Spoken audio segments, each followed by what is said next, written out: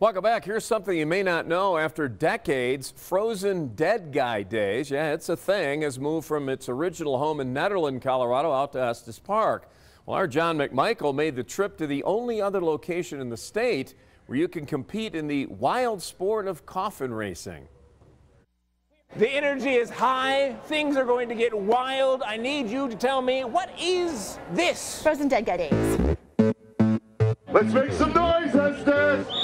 So in Estes Park, we built a coffin and we're gonna race an obstacle course. 90 seconds carrying a coffin is a lot of work. We have 6 pallbearers and 1 corpse. I'm actually gonna be dead in the coffin. Round and round they go. So yep, you're gonna be hoisting and going and hoping your corpse doesn't fall out of your coffin. Are you at all nervous that they'll drop you? Oh, they are going to drop me. They told me that if we're not winning, they're gonna lunge me forward so I cross the finish line. All right, we're approaching the final stretch.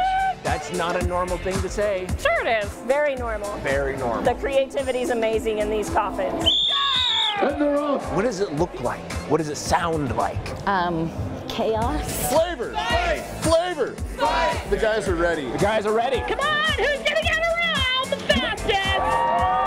Frozen Dead Guy Days is the name of a festival that celebrates a frozen man that resides in a shed in Nederland. He wanted to be cryogenically frozen and was, and then they built around that. This put Nederland on the map, in my opinion. Let's make some noise!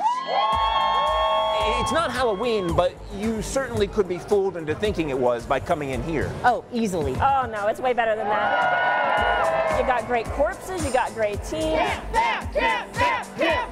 Is it first time, or second time, third time? First time. First time. Come on, Estes, make some noise! How do you prep for running an obstacle course with a coffin?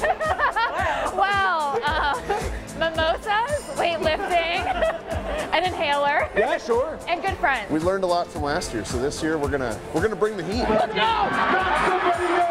I would consider this festival feral, so anything we can do to live up to that spirit is my goal. And they're off. How does it feel running in a different town? Different. Different. It's not in Nederland, but it's still Frozen Dead Guy Days, and I love that it found a home and that it has some room to breathe and grow. It's like everything Colorado should be. It's weird, it's fun, and everyone's just so nice. If you want to be in a land of weirdos, like, here you are. This is the place.